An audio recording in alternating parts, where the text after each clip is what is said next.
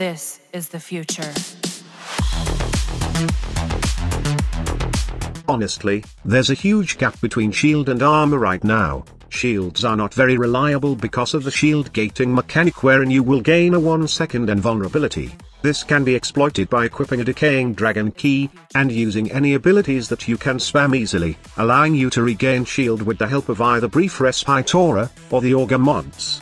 On the other hand, armor's survivability don't give decent damage reduction, especially against high level and level cap enemies. You would need a ton of armor just to get past 99% damage reduction, and there are only a few setup that can do this. For you to stack a lot of armor, you will need abilities that give out armor, mods that also gives out armor, and even arcanes that gives out armor. However, sometimes, these are not enough and it's better to stay at 90% damage reduction from armor. Then add the adaptation mod or health conversion so you can gain 98% or 99% damage reduction in your health.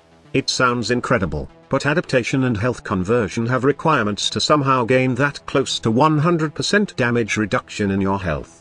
The best way to gain a lot of armor instantly is through a helminth ability named Parasitic Armor. Expend 50 energy to sacrifice shields to increase armor value by a certain percentage depending on your power strength, and of the total shield capacity for a couple of seconds. Take note that there are also certain conditions that needs to be obtained to gain the maximum bonus of this ability. First of all, current shields or overshields do not contribute to armor gain. Shield capacity increase from any source like Shield Charger, Haven, and Elemental Ward, and these can increase armor gain.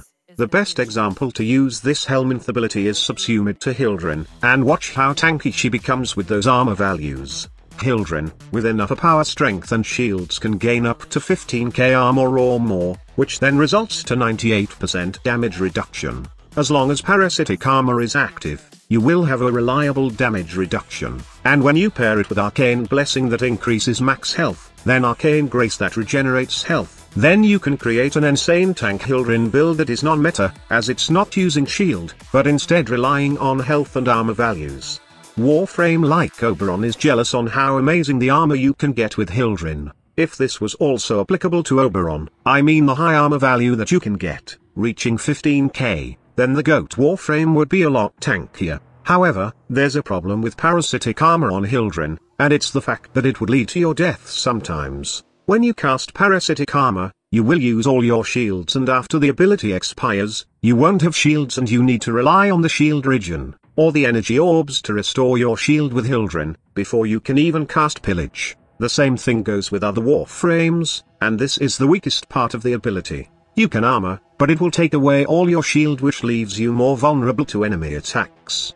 So, for those who are saying that Arcane Blessing plus Parasitic Armor is the new tank meta right now, well, it's not. It can be a good survivability for tank Warframes, but I don't see it as a meta that everyone will rely on. Now, I would like to know your thoughts about this topic. Share your thoughts in the comments section below. Thank you so much for watching. Squad Leader signing off.